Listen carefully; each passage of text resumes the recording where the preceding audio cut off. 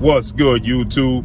It's your boy, Blue Blood Sports TV, back at y'all with another one. So, interesting take as Jose Benavidez Sr., father of once upon a time blue chip, welterweight, title prospect, Mexican, Ecuadorian superstar in Jose Benavidez Jr., and also undefeated two-time WBC super middleweight world champion, Mexican, Ecuadorian superstar boxer, David Benavidez.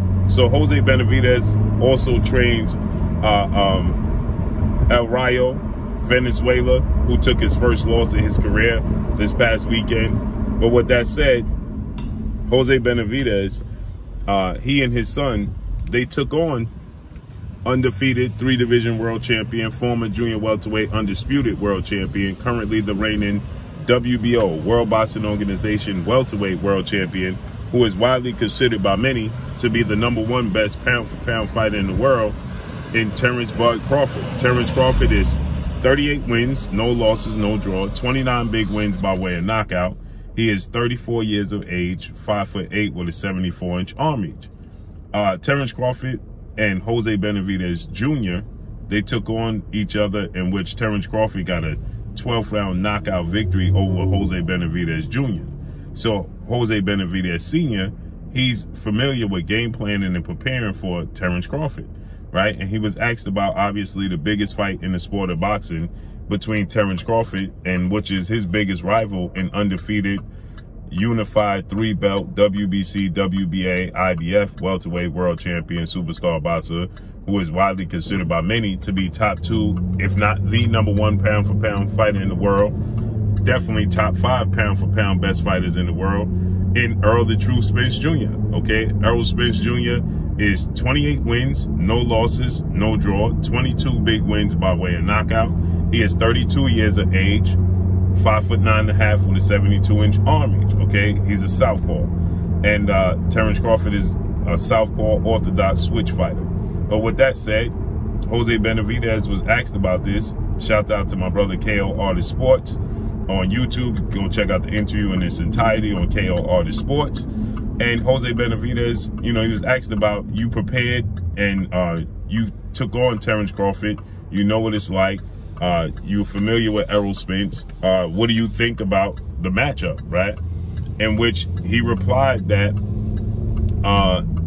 he believes that Errol Spence is going to be the victor, but more importantly, his reasoning, right? He said that, you know, it's definitely a 50-50 fight. You know, he says, and who's more prepared is going to win. Obviously, everybody says that. But he says that Terence Crawford won't be a dog in this fight. He says that once he feels the jab and the power of Errol Spence Jr., Terence Crawford's mindset of being a dog is going to go out the window, and he's going to want to slow down the fight, and he's going to want to box. And is he going to be able, and he's not going to be able to control that pace and keep Errol Spence at bay, right? How long can he keep Errol Spence at bay? How long can he control that pace, right? So he stated that, you know, he believes that that jab of Errol Spence, right, is going to be too much, and the power, once Terence Crawford feels the power, is going to lead Terence Crawford to be hesitant. He's going to become very hesitant, not very active, want to be slow down the fight and want to be a boxer. He says he's not going to want to be a dog and mix it up unless it's a fight he has an advantage over. And this was what he was asked was, how do you deal with Terence Crawford's ability to be unpredictable and switch from southpaw to orthodox? How do you deal with that? And he says the jab, and Errol Spence arguably has the best jab in boxing, right? So he says that Errol Spence is a southpaw. He's arguably has the best jab in boxing, and you know, he can control the pace of the fight, and he has power. He's big and he's strong. Now, what's interesting is southpaws don't usually like to fight southpaws. They don't like it. Okay, it's uncomfortable. It makes them completely uncomfortable. And so with that said, you know, he feels the physicality of Errol Spence, the strength, and the jab is going to be, you know, the keys to victory for Errol Spence. Now, I disagree to an extent, right? I don't think that he's going to make Terence Crawford hesitant. I actually think Terence Crawford is going to turn up the heat. I think that Terence Crawford is so confident, okay, in his skill set, his ability to box, you know, his ability to be a dog, and his power. Terence Crawford has, you know, knocked out or stopped the 10 of his last 11 opponents. So Terence Crawford, you know, he's very confident in his abilities and his power and his skill set, extremely long arms. And Terence Crawford is a dog. So when he says that he don't believe that Terence Crawford, you know, is going to want to continue to box, right? He says that he feels like, you know, want to mix it up on the inside and be a dog. He don't feel like Terence Crawford is going to want to be a dog. He's going to want to box and control the pace of the fight. Now, I personally think that is the key to victory for Terence Crawford, to control the pace of the fight, control the distance. Okay, get Errol Spence's attention very early with something heavy, maybe a few times heavy, to get him to be, you know, hesitant on his way in, slow down his aggression, and then use your ability to box. Terence Crawford has longer arms. He has, you know, he has power. You know, I think they have equal amount of power. You know, I think Errol Spence is physically, naturally stronger than Terence Crawford. But Terence Crawford, you know, has power. Just pure punching power. I believe Terence Crawford has pure punching power. And I think that, you know, the difference is when Terence Crawford gets you hurt, he's for sure going to close the show. He's a shark in water when he smells blood, right?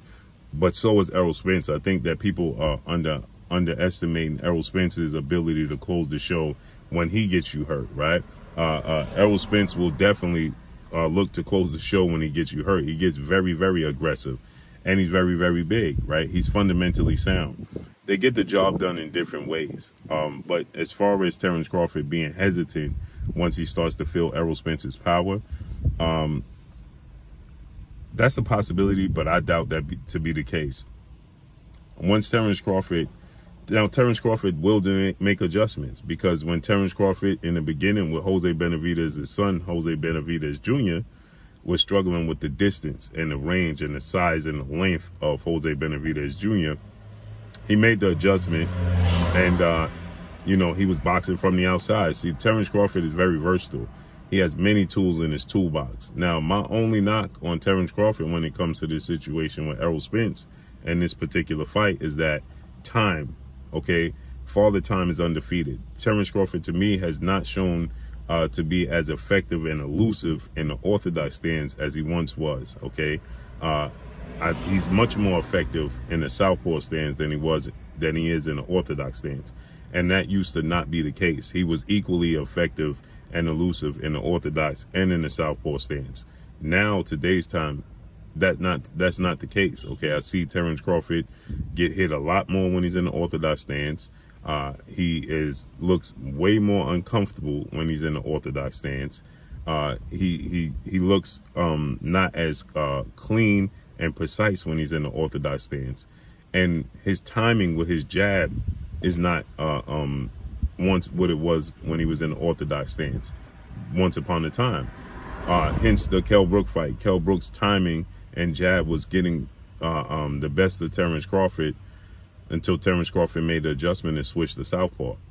Okay, when he was in an orthodox stance against Sean Porter, and Sean Porter was being physical and aggressive, he was uncomfortable. He looked uncomfortable. His balance didn't look the same. Even when he fought Igor Kavalauskas, and Igor Kavalauskas was aggressive, and they was fighting toe-to-toe in dog style, and he just wasn't comfortable in the orthodox stance. He's far more comfortable today's time in the southpaw stance than he is in the orthodox stance, and that gives me cause for concern, because it takes away from his tools out the toolbox. I thought, you know, that, you know, if there's anybody that could beat Errol Spence, it's Terence Crawford for sure.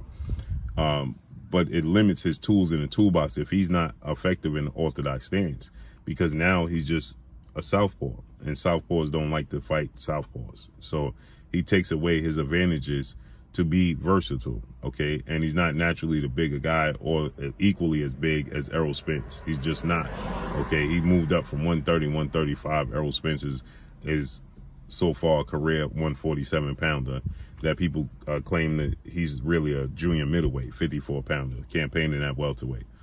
So but when he says that it's going to make him hesitant, there's a possibility. I think that's a 50-50. I disagree.